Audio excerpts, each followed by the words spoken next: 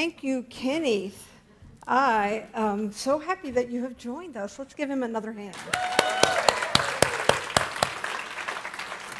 Good morning, everyone. My name is Reverend Alice Reid, and I'm the spiritual director here, and I'm so happy to see so many beautiful faces here. Man, we're going to have to get some more chairs.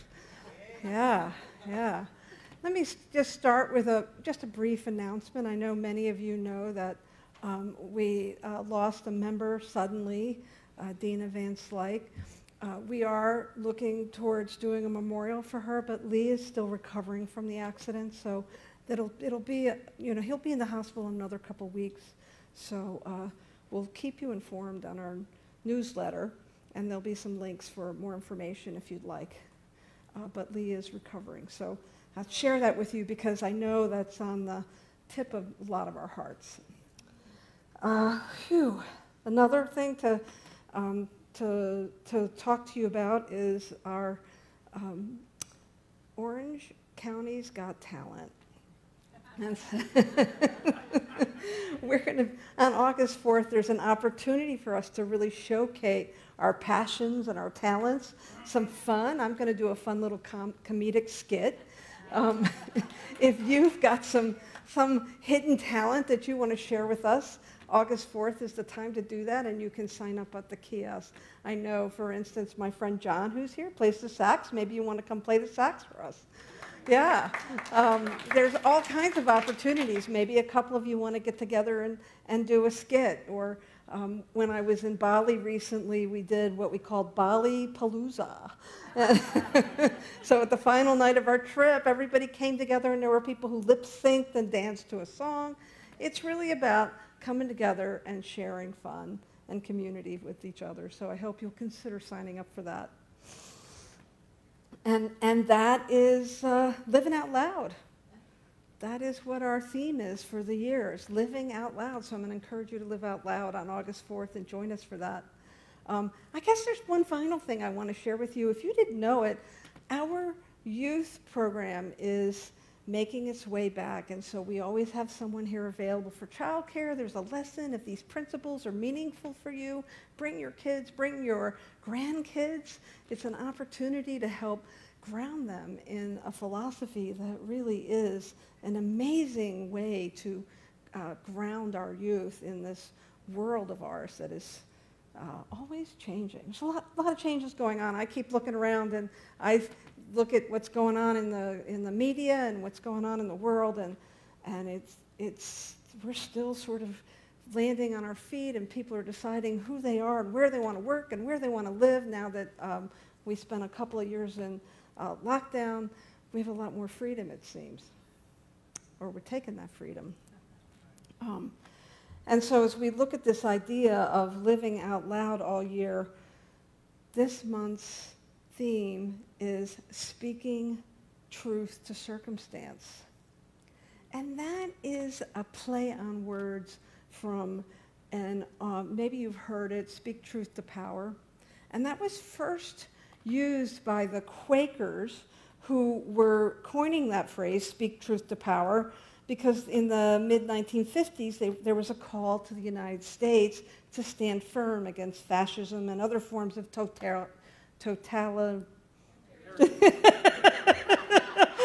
many syllables, oh my goodness, totalitarianism.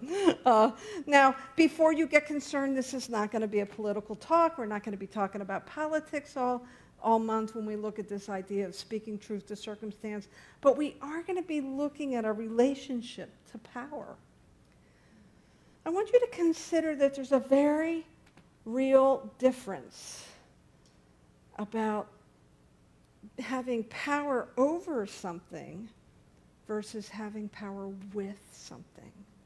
You see the subtle difference there? When, in this world that we live in that's busy and a little bit competitive, and everybody's trying to get ahead and get theirs and take care of themselves in this busy world, oftentimes we can get kind of sucked up into this idea of having power over things, power over people, power over circumstances, power over your 8-year-old grandson, which I want to tell you is a lost cause. Yeah, but But when we shift our lens a little bit and begin to look at what it means to be in power with something, then we're allowing ourselves to elevate our gaze a little bit, to begin to see that there's a power in the universe. Some of you know this and can almost say it with me, greater than you, and you can use it. And also, there's a power for good in the universe greater than you, and it can use you. And so when we begin to look at this idea of having power with the universe, it empowers us to begin to understand that there's power in our choices. There's power in the things we do. There's power in the way we relate to one another. There's power in the way that we experience the circumstances of our lives and the lives around us. And so as we look at this idea of speaking speaking truth to circumstance, I want to begin to help us understand that we're working with, my favorite name for God or spirit is the thing that makes the grass grow. And I like that because it's neutral. It doesn't, I don't feel like it triggers anybody. You know, some of us come to the spiritual path with a little bit of baggage sometimes. Sometimes there's a couple people I have met, just a few, that don't have any baggage when it comes to this idea of a power greater than ourselves. And so when we think about that there is a power in the universe that makes the grass grow, that changes the season, that causes the earth to rotate around the sun, that causes the stars to hang in the sky in the place that they do, and that everything seems to work in concert with each other. There's like this integration in the world around us, the natural world. And then we humans come along and we muck it up. And sometimes we make it more beautiful, right? You know, sometimes we make the world a better place to live. And so as I was looking at this topic today, I was thinking about the difference between walking out life from I'll call it an egoic perspective, where I'm looking at everything around me as outside of myself, as othering people, as othering circumstances, of not really feeling connected with the world around me, versus being in tune with the natural world that I am naturally part of and that I am here to elevate and enhance. And I use I in the universal sense because each one of us has been imbued with a beautiful creative power to lift our own lives and the lives around us. And so we look at this idea of having power with, it allows us to see the world through a different lens. And maybe to respond to the world a little differently from a more elevated place. To begin to understand that we too have a place in the natural order of things.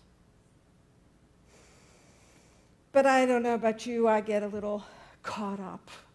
I get caught up in the events of the world. I get caught up in the points of views that are very different from mine. I get caught up in, do you ever get a sense that there's just things that need fixing? You know, there's just things I need to repair. I have come to understand that when that comes up in me, when I feel like I have to fix something or repair something, you know, I'm not talking about your broken transmission, you know, and even that, there's help for those kind of things. I'm really talking about the situations that we feel like we have to make right. Sometimes situations come up to open us up and wake us up. There's a wonderful book, and I'd be very surprised if you've never heard of it, called The Four Agreements by Don Miguel Ruiz. And in that book, he talks about how humanity has been domesticated to begin to look towards the culture or the environment for the cues for who we should be and how we should live in the world. And his point in saying that is that we really need to wake up. We need to be awake and aware and available. And when we allow ourselves to be, I'll use the term enculturated, it's like going to sleep. But then we have these experiences, right? They're the little blips in life that tend to wake us up. The recent car accident with Lee and Dina, boy, that woke me up. I felt just on edge when that happened. And certainly, I imagine that you all have situations that'll wake you up. But the trick is to not allow them to. Of course, we're going to have our feelings, so I'm not suggesting at all that you deny your feelings, but I am suggesting that you allow your feelings to complete themselves and be present with the circumstances, and at the same time, ask yourself, and ask that higher wisdom self, that thing that makes the grass grow, what else is there for me to know right now? When we have strong emotions, when we get triggered by things, it's an opportunity for us to maybe do some clearing. The thing I really love about this philosophy, the thing that attracted me to it to the depths that I dropped a career as an accountant and became a minister full time, the thing that really attracted me to it was transparency. That the principles and the practices of this philosophy create an ability for me and give me the tools to be transparent and to have clear thinking. And so when little episodes come up, it's an opportunity for us. It's an opportunity for us to see what wants to be cleared. I am reminded of the story of Arjuna. Arjuna is the main character in a beautiful sacred Hindu text called the Bhagavad Gita.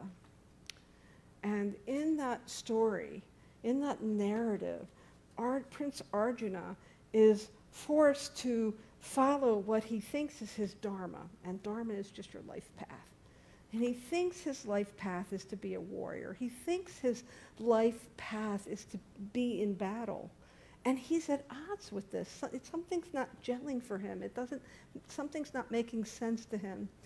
And in the story, Krishna, who turns out to be disguised as his chariot driver, Krishna and Arjuna begin to have this dialogue.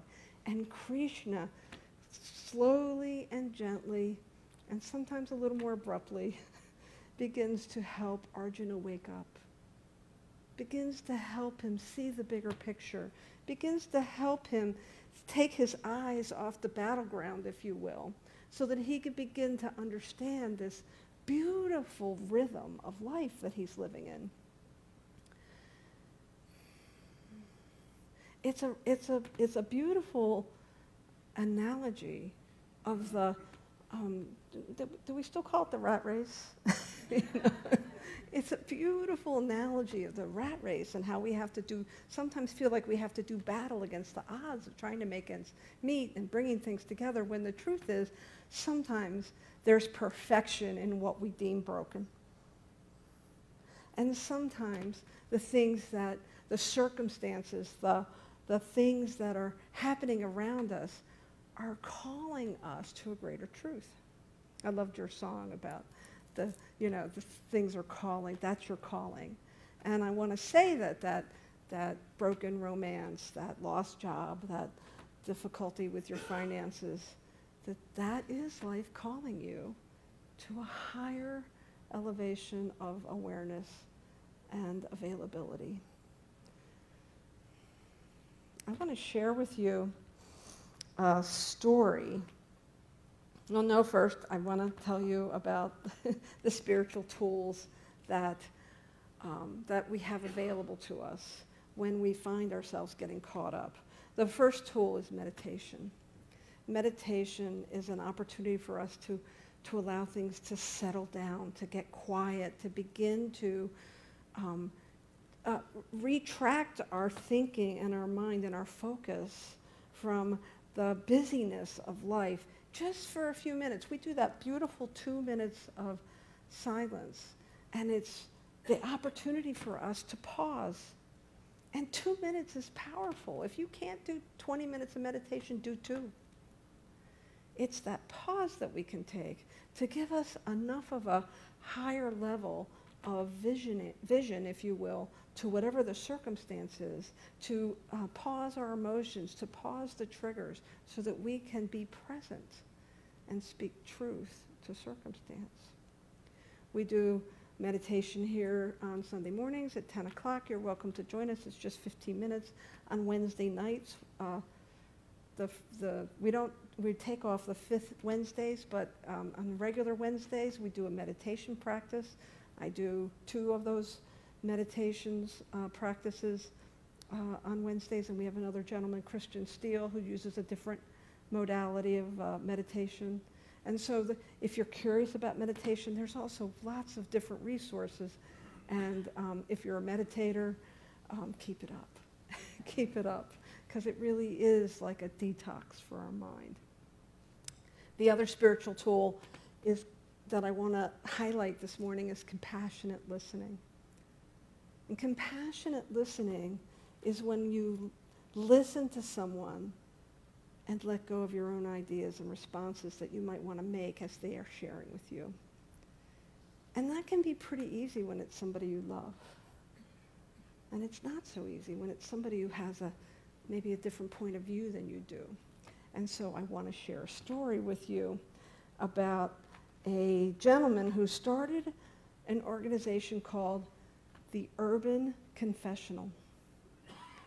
And the Urban Confessional is, now I know confession might pull some triggers for you, but really it's an opportunity for his organization. They set up tables in public areas with a sign that says free listening.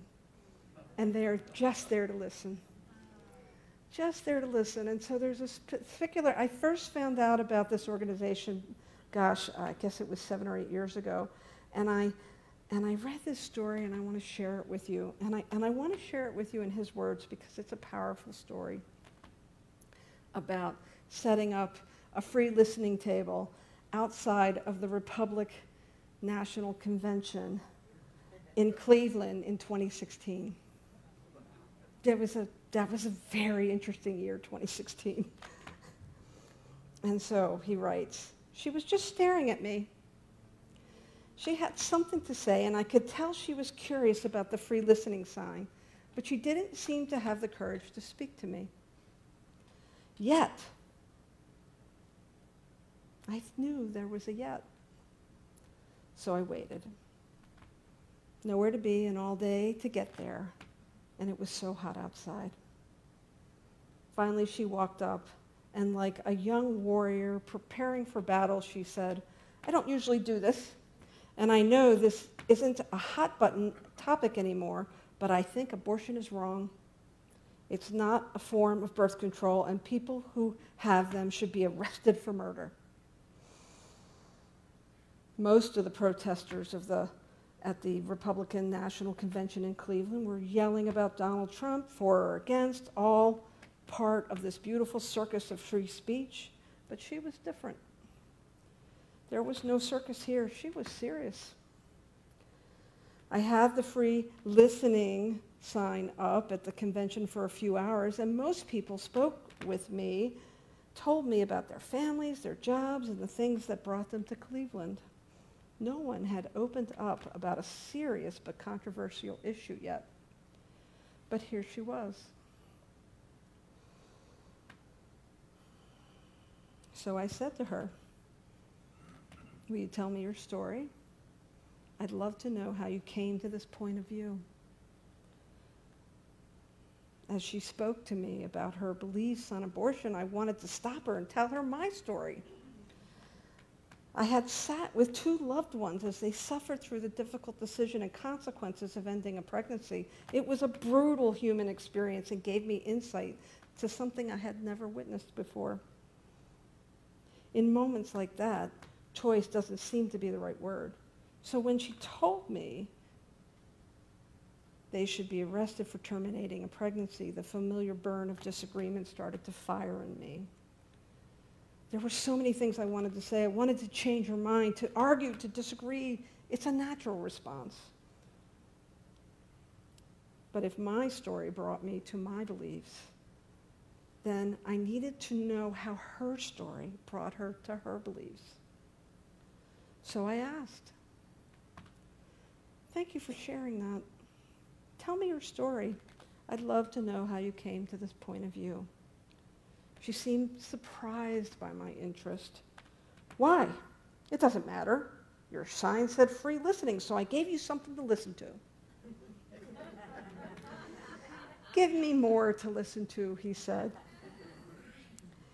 "They should be locked up. It's wrong. It's not right to go out and sleep with whoever and just vacuum away the results like it never happened."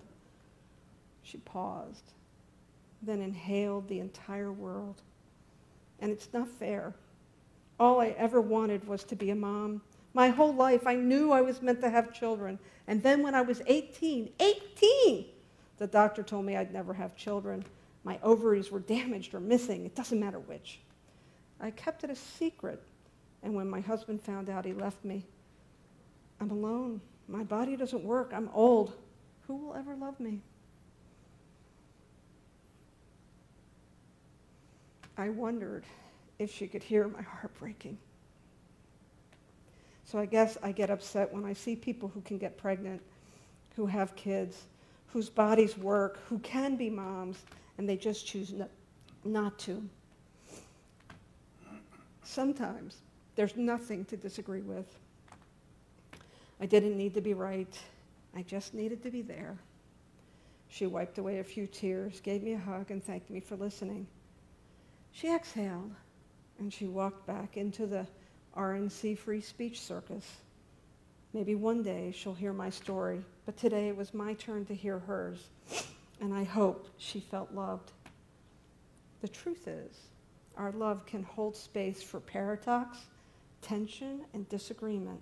There's room for all types of beliefs and opinions. Division is a choice. That is a powerful story.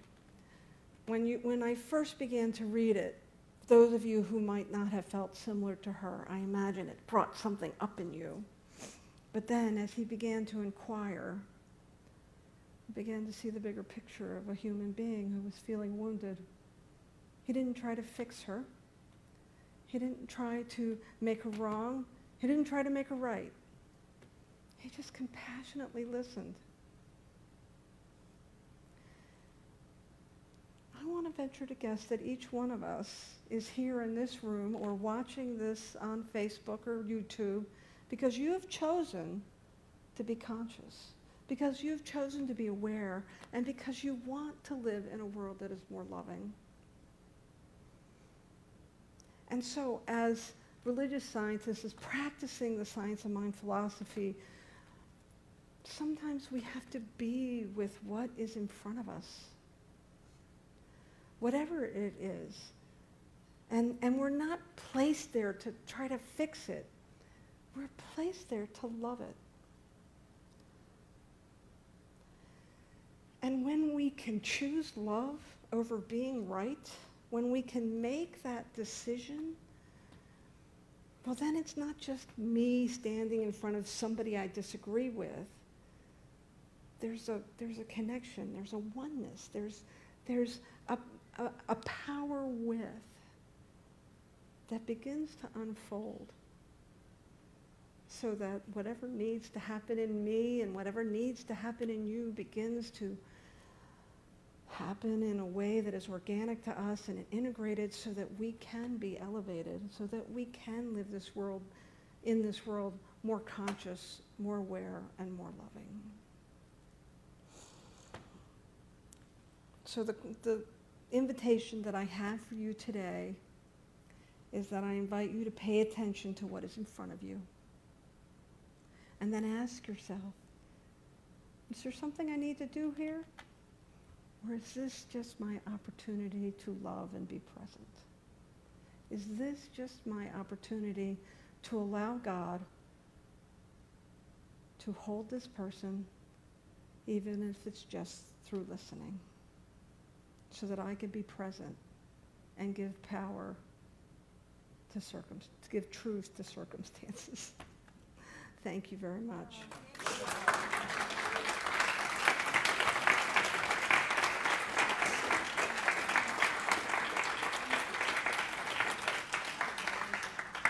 Okay, so let's do what we do, and that is to speak affirmative prayer. And so I invite you to close your eyes or lower your gaze as I speak this word. That there is a power and a presence that is available to all life. It knows not separation. It only knows unity. It only knows communion with itself. It is a powerful creation that creates out of itself and gives of itself to all life.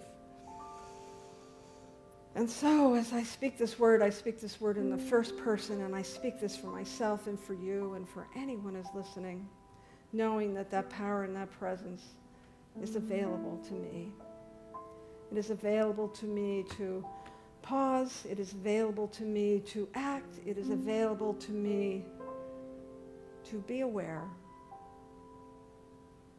And so I know that as I move through this week, I use the eyes and the ears and the heart and the mind that I have been given to good purpose, so that I can see God in front of me in the playful child or the anguished neighbor and everything in between.